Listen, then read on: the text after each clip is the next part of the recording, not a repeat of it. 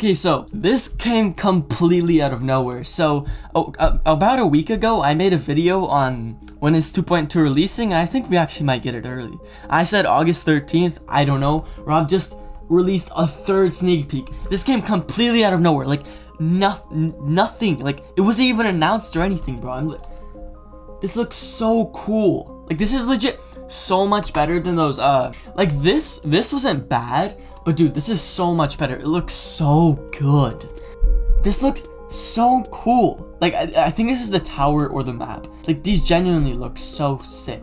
I don't know what this probably is, but dude, he dropped a third sneak peek. Like, what does that even mean? Okay, I got that classic platformer thing. Dude, this looks so cool. Like, genuinely, bro. Look, even like the saws, like they change color. I love this style. This looks genuinely so good. I'm so proud of Rob. He has outdone himself. Like this looks so much better than anything 2.1 or 2.0, man. Clicks a button. Bro!